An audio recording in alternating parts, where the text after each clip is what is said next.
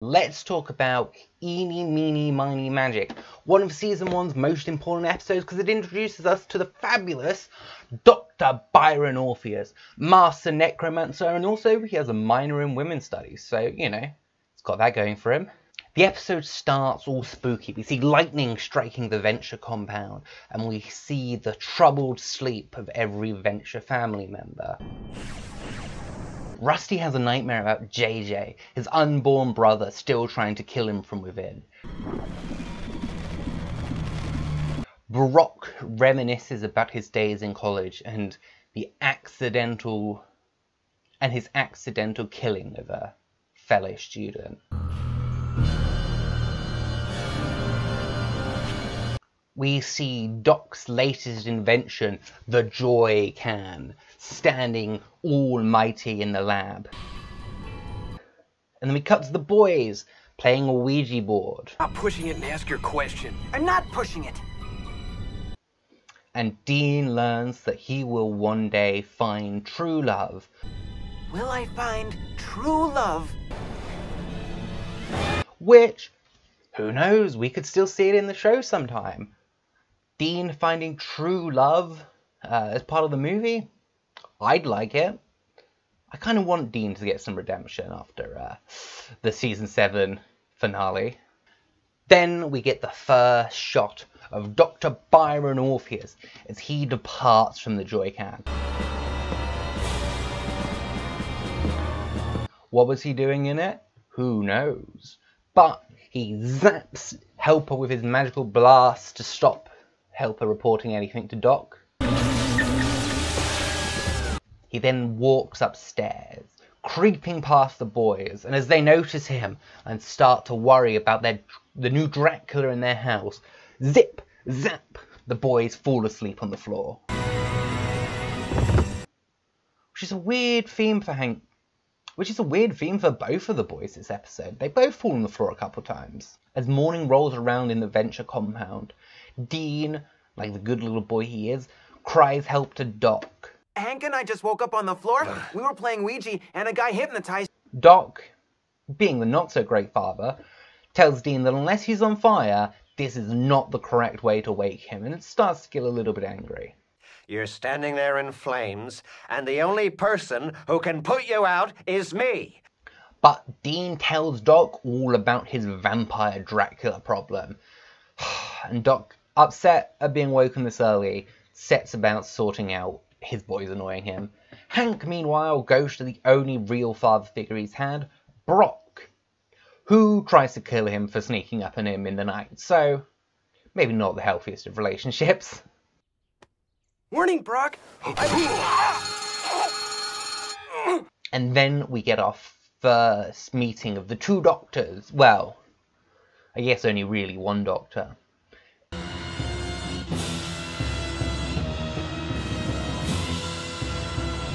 Okay, boy. As Rusty tells Orpheus this incredible story that he thinks Dean's made up. But Orpheus admits to it all. He was in their house, and he did kill their robot, for he had to save it from seeing the impossible, the power of magic. I saved your mechanical man from certain damnation, for his frail electronic eyes had gazed upon the impenetrable. He was an unwilling beholder to the impossible. Then we cut back over to Brock and Hank. Brock's starting his morning workout routine, doing press-ups on the floor, while Hank starts to go for Brock's cassette collection. What's this one? Looking through all these old Led Zeppelin cassettes. And Hank wants to play them all, or at least one specific one, and unfortunately, Brock doesn't want to. And through the outdoor. Can I put it on? Rather you didn't. Zeb sold out on that one. As it brings back some tragic memories for him. Hank asks if it's about ninjas or frogmen, but Mind you, ninjas? No. Frogmen? it's the only woman he's ever loved. Molotov. Half native? It's a woman! The only woman I ever loved. And then Hank gets all sad that Brock snaps at him. Because you snapped at me? But because they actually have a good relationship, unlike Doc and either of his sons, there's a little bit of bonding that goes on, as Brock tells Hank he's alright. You're alright, Hank. You know that? Which is probably the best bit of male-on-male fathering or bonding we've seen in the whole show's 20-year run. God, I hope the boys grow up to be better fathers than Doc. Orpheus starts to show Doc and Dean his laboratory. I don't think this lab is zoned for a fireplace. Marvelous bookcases, hidden stairways, and a burning fire. Which of course Doc worries is a fire hazard and could, ruin his insurance, but Orpheus tells them not to worry, for they are not real flames, but illusions. The flames you see before you are no more than an illusion, or more precisely, a symbol of the flame. And Orpheus explains to Doc and Dean that he is in fact a master of magic. His abilities are to perceive and control the cosmos. And mine is to perceive and control the delicate arrangement of the cosmos. And then Doc tries to mock Orpheus for his PhD, but by this stage we will know that Doc doesn't really have his own, so doesn't really have a leg to stand on there, does he? They give out PhDs for that? And then we see Byron Orpheus's first real rant. But this is a lab, right? When I file my taxes, I can call this a lab? And of course, Orpheus's first rant is over the definition of a word. Doc calls his sanctum a laboratory to try and get a better understanding of Orpheus's work for tax reasons. I mean, you and I have the same definition for laboratory, right? And Orpheus starts to get mad as he declares Doc's workspace a place for creating abominations of science. No, sir! You define the word as a place to create abominations! And explains how Doc's new invention has torn the cosmos in twain. Hold back no longer.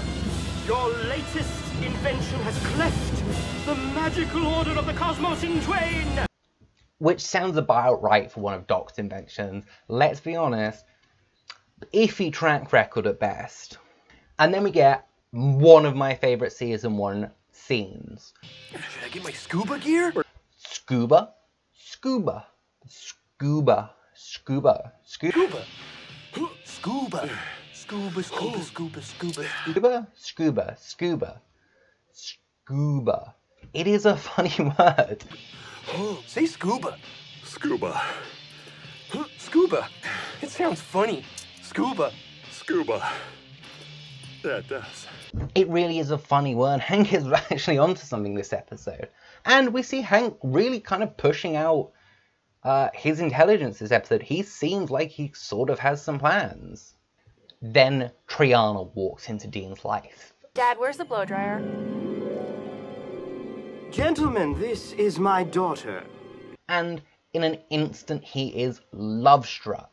I mean, this is also probably the first girl his age he's seen, so what can we expect? But it doesn't help that the Ouija board told him he'll find true love. And as Doc and Orpheus start to bond over their single parenting... Single parent, eh? Now I think we have some common ground to... We see Simba, the magic cat, and Doc talks about something... And Doc starts to talk about using wet Q-tips to beat cats in heat. But I don't want to talk about that anymore. I heard if you take a Q-tip and moisten it with warm water. Oh! I tried that once. It was horrible. Dean asks Triana her name, because obviously he doesn't understand nicknames, because the only other names Doc's ever called him are Dawn, David, Dank, because Doc doesn't even know his own kids' names. Well, I've heard him call me Dave or Don a few times, but I don't think they're nicknames. Which seems poor. Even Jonas always managed to call him Rusty, which I guess isn't his name. Dean tells Triana all about his adventures with ghost pirates, as he sees the Jolly Roger on Triana's top. One time, my family was held captive by pirates, who are ghosts, and you have a Jolly Roger on your blouse, so I thought... Dean might not have flirting down, but he got with Serena, so he must figure it out eventually. But then he tells a significantly better story about Brock killing a man with a sock full of party snaps and his head exploded. Which, I don't know if it's irresponsible, but I do want to test that. One time, I saw him kill a guy with a sock full of party snaps. Did the guy's head get blown off? Yes, it did. Triana asks why Dean doesn't go to school, and he talks about the learning beds. The boxes Pop made. The hot boxes Pop made. Tutored in a box my pop made. It sometimes gets very hot in the box my pop made. And he can tell Triana some of the incredible knowledge he's learnt for it. Did you know? Penguins have an organ above their eyes that converts salt water to fresh water.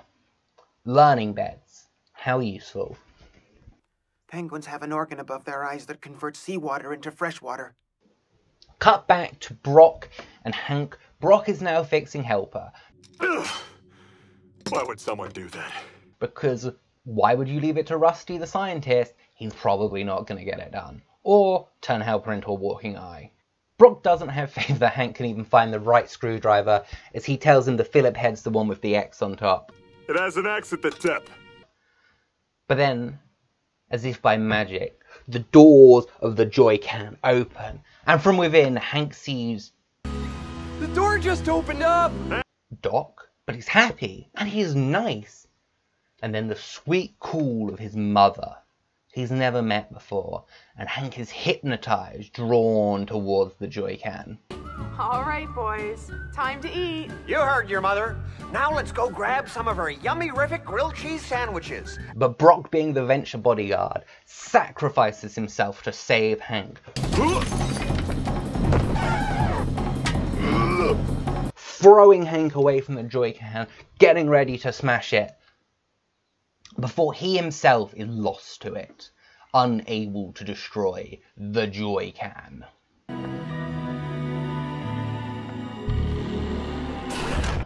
And Brock sees this poor boy he killed playing football in college, and he's finally forgiven, guilt off his conscience. Don't worry, but it's okay that you killed me. It was an accident.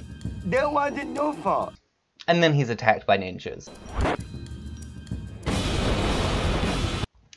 Orpheus leaves his daughter Triana a message, and in true Orpheus fashion, it's so ridiculously over the top for what could have simply been a few words on a post-it note. He tears open a skull and almost seems to magically record into it, but probably a little bit of science going on.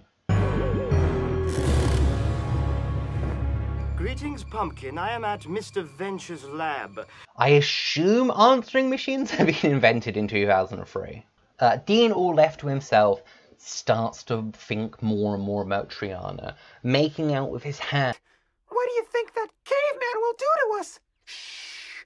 Hush, my pet. And fulfilling some prom king fantasy he has, which might explain why he was so upset on prom night.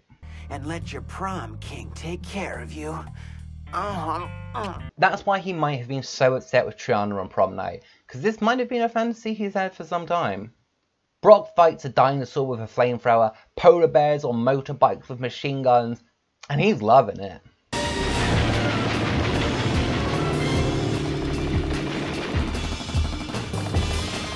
And then Rusty starts to explain to us what is the Joy Can, a machine that connects your conscious and unconscious, that giving you whatever you want, which, on a completely separate note, because it was something I've been thinking of for some time, I think Rick stole that for Rick and Morty, that toilet episode. Bingo! The Joy Can. Whatever you desire most, you got it. You get, and it's amazing. I'll be honest, I would probably spend the rest of my life in a Joy Can if it was an option. Orpheus even tells him it's a noble quest. A noble quest. And as he starts to prepare a magical spell to cast upon this cursed machine, he trips over Hank, who has been asleep on the floor, or more likely unconscious on the floor. That has dealt it. Please tell me that was a laundry bag. Ow, that was my arm. Hank tries to explain to his father what's going on, but in typical Doc fashion, he is ignored and brushed away. But Dad, Brock is... No buts, mister. You have to be firm. Give them an inch and they think they're a ruler. And that's when Brock sees Molotov. And the entire Joy Can experience makes sense. This really isn't a machine just for fighting and living in fantasy lands. It's a sex machine. Brock Sampson. But Hank has a plan as he runs to find his brother, who is also unconscious on the floor. Dean! Hank worries he's been taken out by the Dracula again, but it turns out it was nothing but head rush from Dean hiding his makeout session. Hypnotized by that magic man. No, I just got up too fast. And Hank explains that Brock's sucking Dad's thing that makes people happy, except it's all evil. Only Brock's stuck in Dad's thing that makes people happy, but it's all evil. And Dean obviously dares Hank to make any less sense, but Hank has a plan. I dare you to make less sense. And as Doc realizes that Brock is trapped in it, he starts to explain the device's intentions to Orpheus. To get on him. No, clearly the insidious cylinder beckoned to Mr. Sampson. This is a masturbation chamber. This is a masturbation chamber. That's why the lock's on the inside. But why would you put the lock on the inside? Come on, think about it. That beauty was made for Hanky Panky. Because it's basically the holodeck from Star Trek, except overtly sexual. The lonely kind of Hanky Panky? So the boys put on tinfoil hats and set out as true adventurers to save their bodyguard. No, and I don't think we should be doing this in the first place. Look, Dad thinks we're just big babies. Hank does his Doc impression, which is still one of my favourite moments from season 1. You guys should have separate rooms with like Coke machines and pupper pool in them. And the boys head in, finding Scamp is alive. Hey, it's Scamp! And he's alive! Here's Scamp! And the boys head in, seeing memories of their dear dog Scamp, realising Brock can't see or hear them, so they're going to need to come up with a new plan. He can't hear us! He doesn't even know we're standing here! Orpheus uses his magical powers to try and open up the Joy-Can door. Good sir, and shield your fragile mind. By the crimson shame of Lord Barricinta. Of course, it doesn't work, but he does open up every single other device in the compound, just to make Doc's life a little bit more annoying. Dean comes up with the genius plan to put something wet on Brock's head. Obviously, the boys don't have any fluids with them, so unfortunately it's pee time. We have to get this soaking wet. How are we gonna do that? Don't make me spell it out for you. And then it's pee time. The boys start to pee on Dean's shirt and put it around Brock's head, which seems like a risky move on their behalf. It could have very easily ended up with 2 more clones needing to come out of their vats. Nice rescue, boys. You saved me from the only woman I've ever loved with a hat that smells like a men's room and... Orpheus starts to communicate with the Joy-Can, using his dark magic to see what it desires. And it requires purity. Devours purity. This leaves Orpheus confused and asks Doc, what's it made of? What the hell is this thing made out of? And we find out one of Doc's darkest secrets, that he used an orphan, well, not all of the orphan, to create the Joy-Can. An orphan? Did you say an orphan? Yeah, a little orphan boy. It's powered by a forsaken child? Might be, kind of. I mean, I didn't use the whole thing. It's made from an orphan. Rusty didn't use the whole thing, so I guess that's good for him, but at the same time, Rusty, you're supposed to be better than your father. Don't make machines using orphans. Not sure it's quite as bad as making a robot out of one of your dead best friends, but it's got to be up there. So, Orpheus turns to his last resort, the magic of Marco Polo. Marco! Marco! As he starts to declare Marco from outside the Joy-Can. Brock's annoyed at the boys' plan, but he's impressed with their spirit. At least they're trying something. And Brock doesn't get angry with them like Doc does. I'm impressed with your spirit. I just wish you'd thought it out a little better. And Brock doesn't get angry with the boys like Doc would. He's reasonably understanding, and honestly, so much better a father figure in this episode than Doc is. And then Dean starts to hear it. Marco through the doors, and he responds, Polo. Communication finally established. Marco!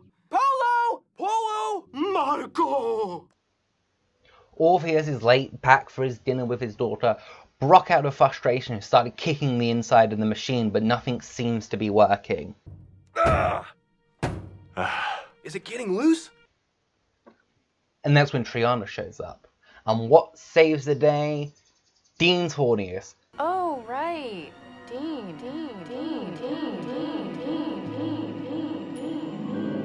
Which may have ruined season 7, but it does save them today. As Triana's voice starts to make its way into the Joy-Can, Dean figures out what he has to do.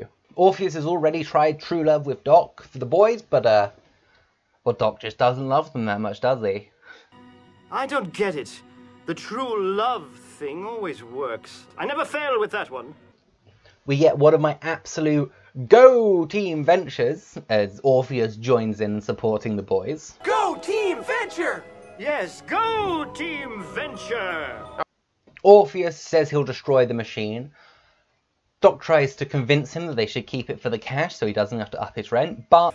Let's send this machine back to hell. No, this baby's gonna make me a mint.